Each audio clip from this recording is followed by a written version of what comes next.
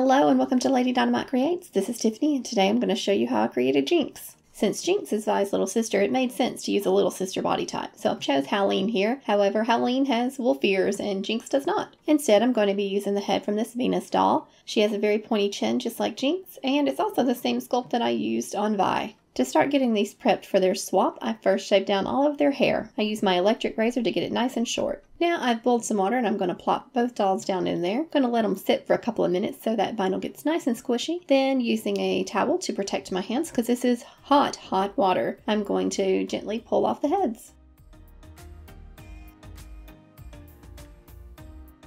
Using my flathead screwdriver, I'm going to scrape out the hair plugs from the inside of the Venus head and then use my needle nose pliers to pull all of those plugs out.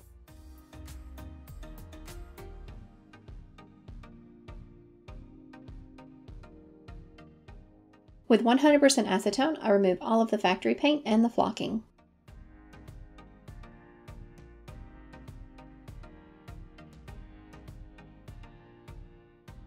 Since I am using a little sister body type, they have smaller heads than the standard Monster High dolls, so I am going to need to shrink this head a bit. And I'm using the fast shrinking method, so I drop my head down into a glass jar, and if you notice I'm using one of the wide mouth jars because I want to make sure that the opening is wide enough that I'm not having to really mangle the head trying to pull it out of the jar. But I fill it up with acetone, making sure the head is nice and covered, and I'll leave that for 2 hours. Now that this has been in the acetone for 2 hours, I'm going to remove it, and it is very slippery and jiggly, so it is a little tough to get out, but I make sure to drain out as much of the acetone as possible from the neck hole, and then I leave it to sit for a little while.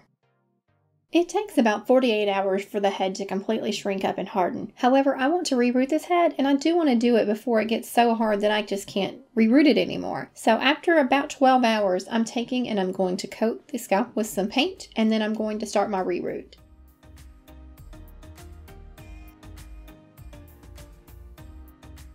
I plan to reroot her with this blue glow-in-the-dark hair from the Doll Planet. It's actually light activated, so wherever the light has shined on it, it glows brighter. I thought that it might make for some cool effects during her photo shoot.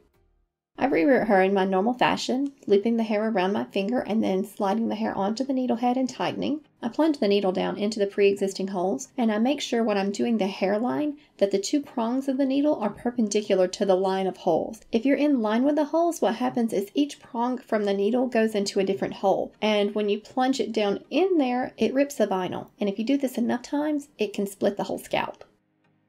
Jinx has a widow's peak, but there are no holes in the Venus sculpt for that, so I needed to create some. I plunged the needle down into the hole, marking the first point where I want it to be the deepest, and then I just fill those areas in until it's nice and full. No pre-punching holes, just stabbing away. For the center part, I've marked where it should be with a pencil, and then I've plugged hair all along that line. I pull that hair to one side, and now I'm going to go back in, and I'm going to plug hair into those exact same holes, but this time I'm pulling it in the opposite direction. This is going to create a nice, neat part line for us. I'm completed with the reroot, but you can see I've only rerooted a couple of lines right there next to the hairline. Jinx has very thin braids, and I don't want these to get bulked up too thick, so I'm leaving this huge bald spot. For now, I'm just going to section this hair away, and then I'm going to secure all those plugs with some liquid fusion glue. I swirl the glue around with a Q-tip, making sure that I touch all those plugs, just making them nice and secure.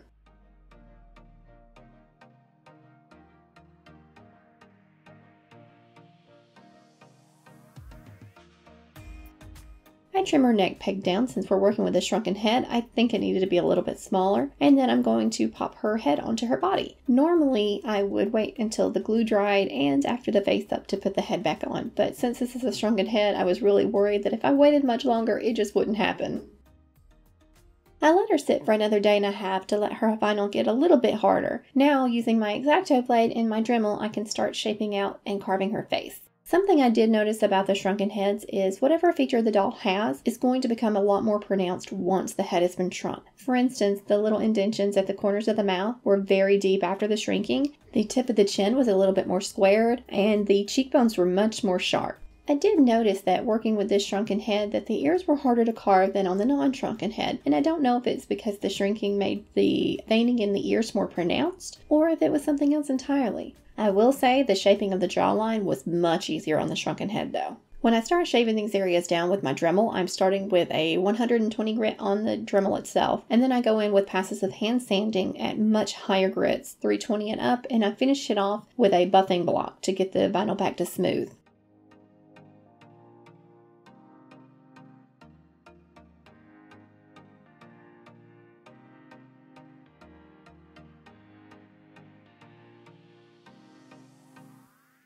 Now on to her clothes. The patterns for the capris and the razorback tank are available for free for my patrons tiered cherry bombing up. The link is in the description box below, so go check it out. With right side spacing, I sew up the front seams, and once that's in place, I fold down and hem the top edge. I sew up the back seam to the marked edge, this way they can still fit over her hips. I sew up and around the legs and crotch. To attach the Velcro, I'm taking the hook side and I'm letting it hang off the edge, forming a tab. Then I'm going to just sew one side of that down. For the loop side, I'm making sure that it hits at the very edge of the other side of the fabric. Now when you fold over the fabric and close it, the two sides just butt up against each other and it keeps it nice and flat. For her tank top, it wound up being a pretty simple build, and it worked the first time I made it, so I don't have that footage, but I just sewed up the side seams and attached the Velcro. I marked where the eyelets needed to be for her little lace-up detail there, and then I started setting them. I used my awl to create a hole in the fabric, and then I set the eyelet down into that hole and set it with the setting tool. The setting of these decorative eyelets was much easier than the last time I did the lace-up ones. It's like they're trying to trick me to make me keep using them.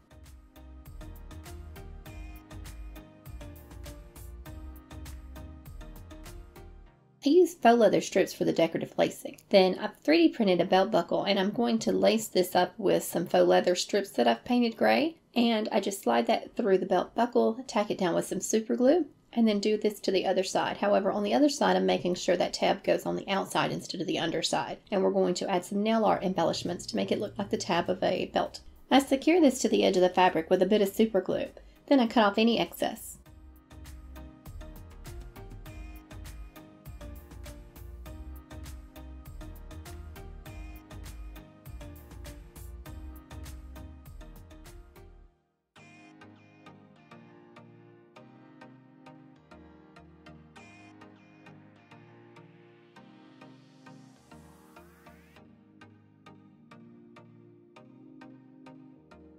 Now on to her shoes.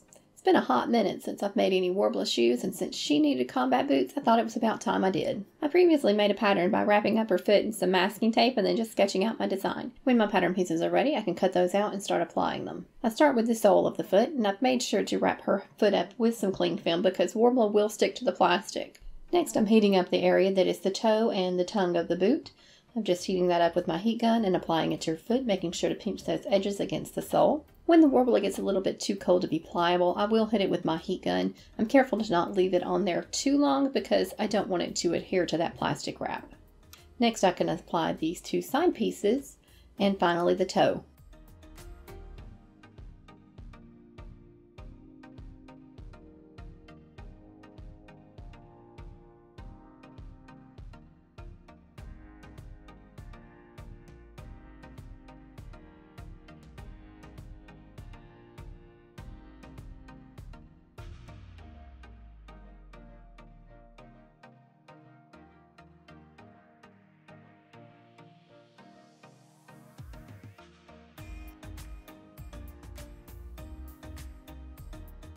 Before I move on to adding in more layers, I'm going to add in some of these impression details.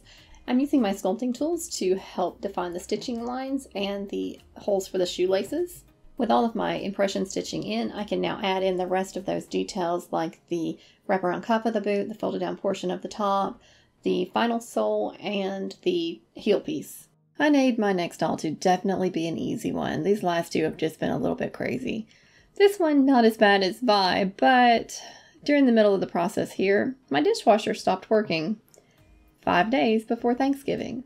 And not only did it just stop working, it stopped working because it started leaking. Apparently it had been leaking for some time and we just didn't know it because it was leaking and then going underneath our floating floors. And we just didn't know it until it started seeping up through the floorboards. Yeah. And I have water damage all over my kitchen now that I'm going to have to deal with for the rest of the holiday season. Yay!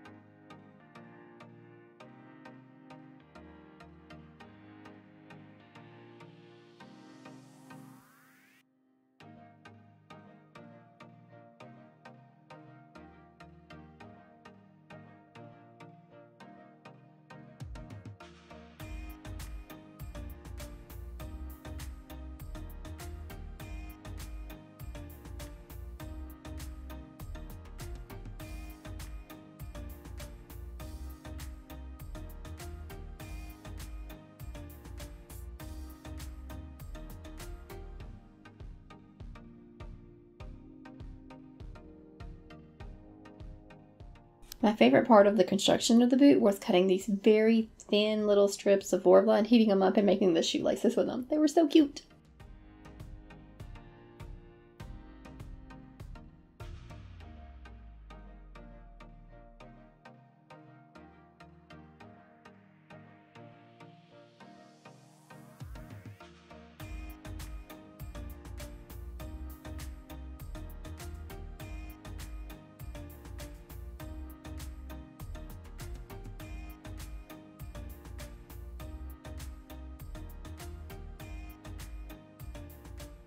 Once the shoes were complete, I gave them a coat of Flex Blond Primer for Worbla and then got them painted.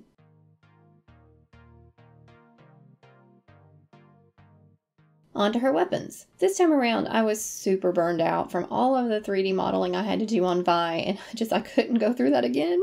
This time, I'm using a free model of fish bones and a purchase model for the Zap gun. And if you're interested to see how I turned this very faceted model into a usable model for 3D printing, go check out my Patreon. I'll show how I do it over there. I've now imported fish bones into Latte Slicer, and you can see it's nice and smooth now. I've scaled it to the approximate size that I think we will need for this doll, and I'm getting it ready for the supports.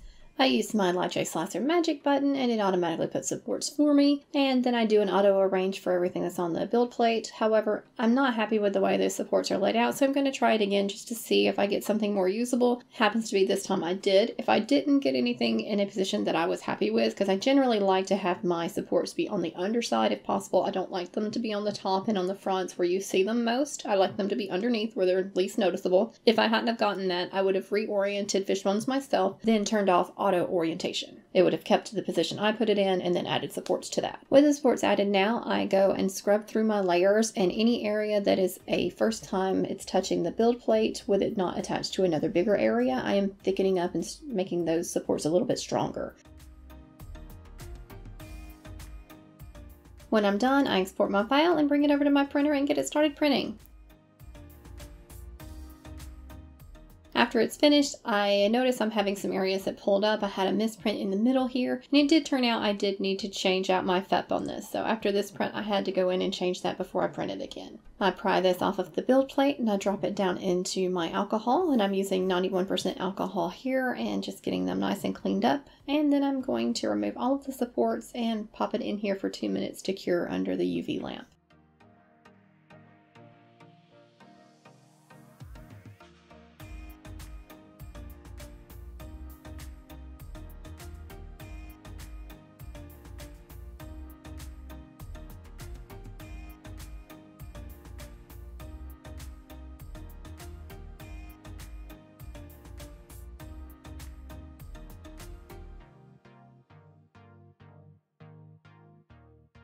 I do really love how these prints turned out. They are really nice, and while they're not exactly like how the new fish bones looks for the Arcane skin, I did a few modifications to get these a little bit closer to that. They do need to be sanded down, so I am just sanding at some of those areas where the supports previously were and getting it nice and smooth. I'm going to be leaving a link in the description box on where you can find the original fish bones and the Zap gun. This Zap gun was modeled so beautifully. I'll also add a link into the altered fish bones that I created. Now onto the painting. I start just getting everything based out in colors. The metallic paints that I use tend to be a bit more sheer, so I like to give them an undercolor that's very similar to the color that they will be. So silver is gray, gold is kind of a yellowy gold color. With all of those painted, I can add in the small details, and then I start hitting up my base colors with their metallics. I wanted to say a big thank you to all of my patrons over on Patreon, OOAK Magpie, and Beck's Mini Studio. If you're interested in becoming one of my patrons, please check out the link in the description box below. They get to see pictures of the dolls as I'm working on them, as well as free patterns and exclusive videos. Lots of other stuff too, so check it out.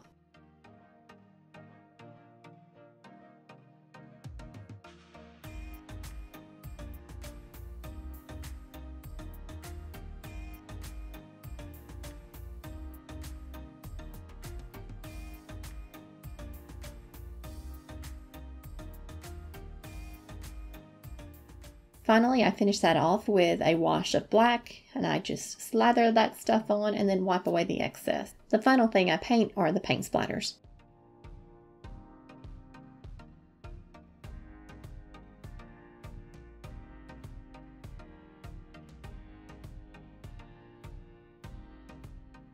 With the zap gun and fishbones complete, I can now move on to the doll. I was running low on Mr. Super Clear, so I decided to do my skin tone change with my airbrush instead of pan pastels. To achieve a skin tone, I'm mixing up equal parts of red, blue, and yellow, and I add a bit more yellow or red or blue here as I'm going, just until I get a tone I'm happy with. And then to lighten it up to the color I want, I'm adding in copious amounts of white. I thoroughly mix this, and then when I'm happy with the color, I pop it into the airbrush and get painting.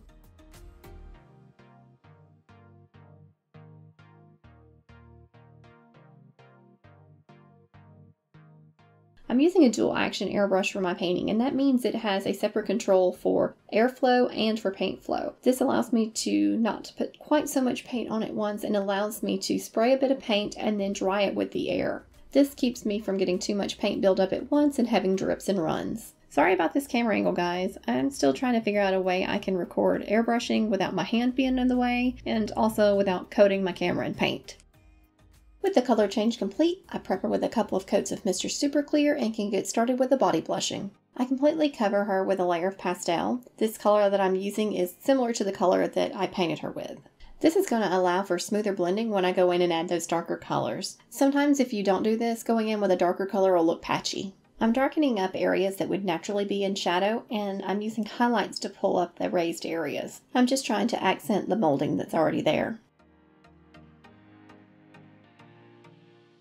Once I've finished all of the body blushing, I give her a couple of coats of Mr. Super Clear, and then I begin on her tattoos.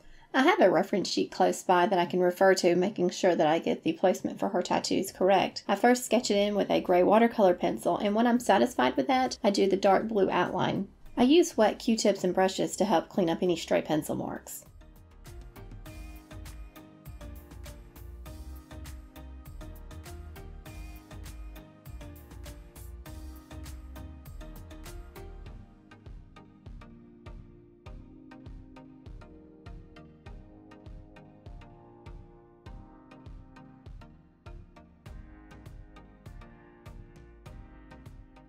With all of my blue outline in place, I can fill in the light blue of the clouds.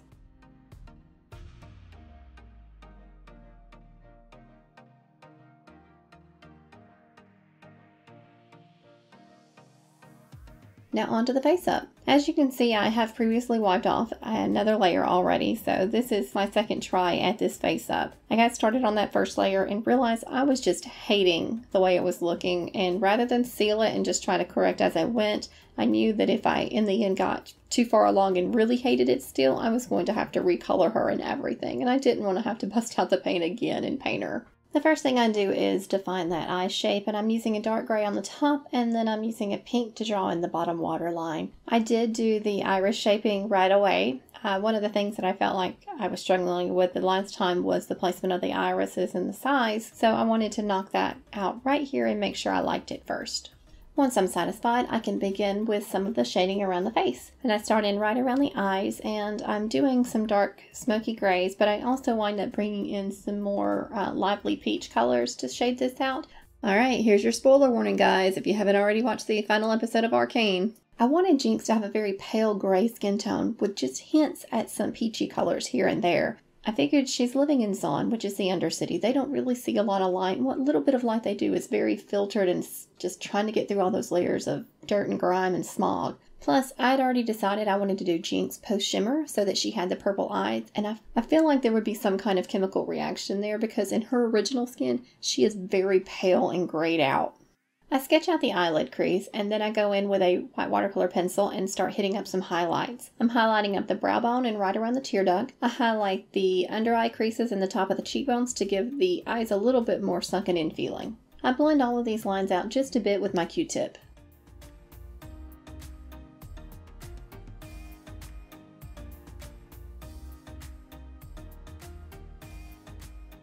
I ring the outside of the irises with a dark pink. I push the highlighting even further using some white pastel and a light blushing of pink to the cheeks.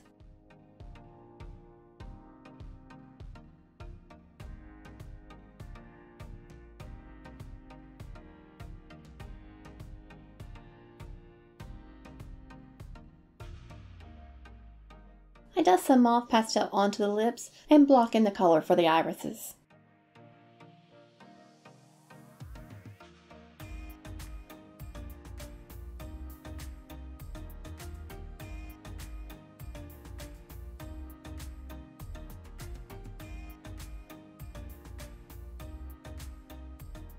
The last thing I do on layer 1 is add in some red to the corners of the eye. Now it's the start of layer 2, so the first thing I do is define my eyebrows. I do a little bit of playing around trying to find the right eyebrow shapes that I was wanting, and I decided in the end I wanted to have one extremely arched and one just flat out like she's smirking at you. And I use my pencil eraser to clean up those eyebrows. I did try to upturn one side of the mouth just to make that smirk even more pronounced, but the shrinking of the head caused those dimples at the corners of the mouth to be way more pronounced than they normally are, and it just fought me too much and in the end just never looked right, so I erased it. At least next time I know that's something that needs to be carved in on a shrunken head. I added in her pupils and then pushed the contrast on the eyes a bit more, and I'm filling in the scleras of her eyes with some white watercolor pencil.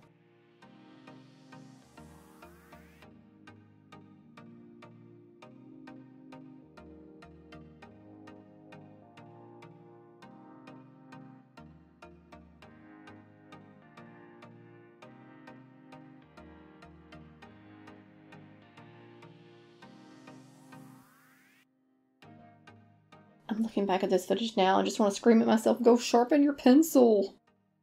I'm using a brown watercolor pencil to give that bagging under the eyes some more depth.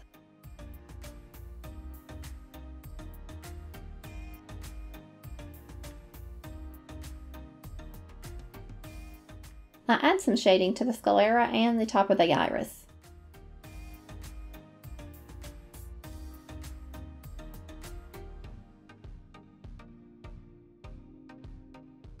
I use a brown watercolor pencil to give some detail lines to the lips, and then I go over that with a dusting of pastel to soften them up. The final thing I do on layer 2 is darken up the nostrils.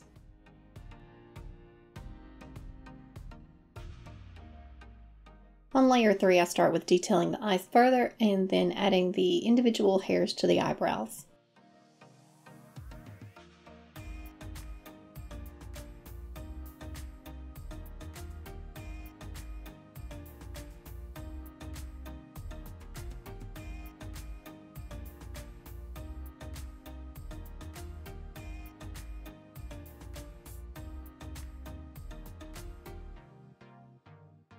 With a very sharp black pencil, I add in her eyelashes. I'm making sure to do these in quick light flicks so that the lash has a natural taper to it.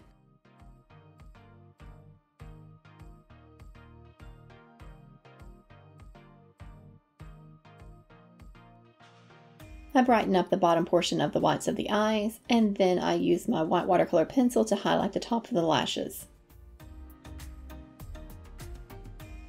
Using white gouache, I paint in her catch lights, and then I add some lighter highlights to the tear duct and around the waterline.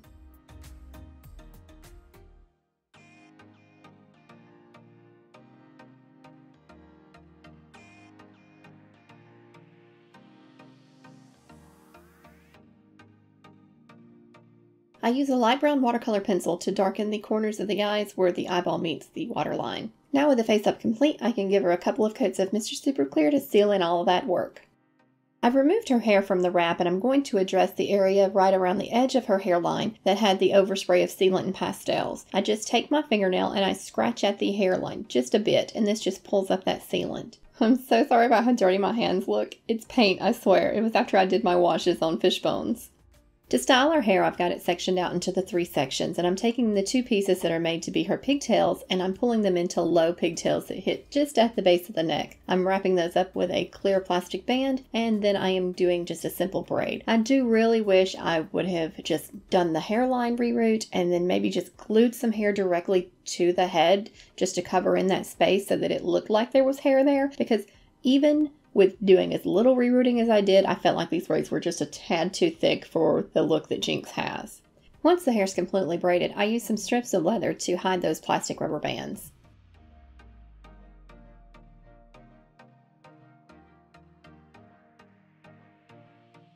Now to create that iconic front bang swoop. I didn't have a curler that was big enough, so what I did instead was take 4 of these foam wire curlers and just twisted them together. Then I wrapped the hair around this and I set it with a piece of tape just to keep it in place. Off camera, I pour some boiling water on this to set it. Once dry, I remove it, and then I have a nice big curl there.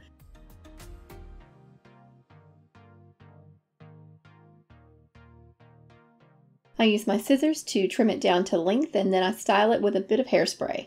So that the bangs don't end at a blunt angle, I'm taking the scissors and cutting at an angle, and I'm also sliding them down as I cut. This will give the hair a nice natural taper. I spray the hairspray directly to my fingers and apply it that way because I don't want to get it on the doll's face. Finally, the last thing to do is just get her dressed. At the time the video goes live, Jinx will be available for sale on my Etsy store. I'll leave a link in the description box below, so if you're interested, check her out. If you like this video, please give it a thumbs up, and if you want to see more, please subscribe to the channel. Remember, always be creating!